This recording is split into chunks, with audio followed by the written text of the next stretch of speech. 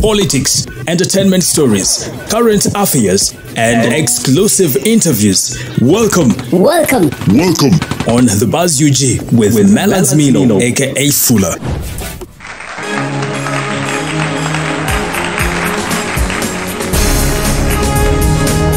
Well, the topic of negotiation between the opposition and President Museveni's government is still trending so big time.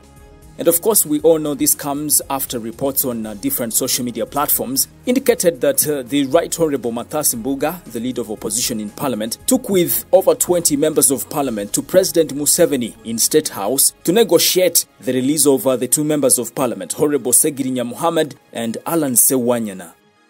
Now, some people are saying that it's okay for the opposition to negotiate with government so that to have all the political prisoners released from prisons. However, others says there is no need to negotiate because these people did nothing wrong.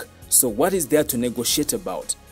Well, in this story, I bring to you different voices from the political arena. Speaking about this matter, let's briefly listen in. Even if you negotiate one group to leave prison today, next week they are arresting another. Maybe every day you will be at State House or you will be at CMY or whoever to negotiate because the threat against Museveni's power is not going to cease. So I don't see any chance of negotiating prisoners. Government webe yagala kulaga nti eri committed to releasing abantu baffe. So ne esokerekera ku abducting abana be abducting kusawa zino wenjogerera.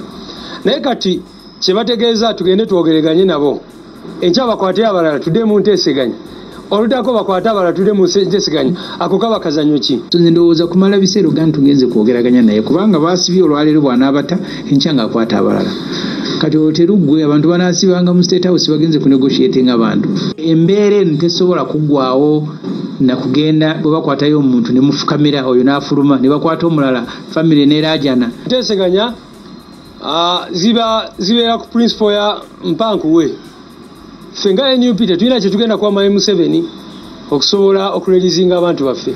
Tugamba tuwa abantu baffe kubanga abantu baffe tebakola musango gwonna. It means that after negotiating with them what? Our policy has been clear that we shall not negotiate with the regime on the release of political prisoners because political prisoners did not commit any offense. Ezo neteesegana zigenda mu maaso feze Twitter behind the scenes ate nga zikkirizibwa mu mateeka tezigaanibwa. In fact kirungi nnyo kuba kyanguyiza kkooti omulimu gwayo. Audio Jungle.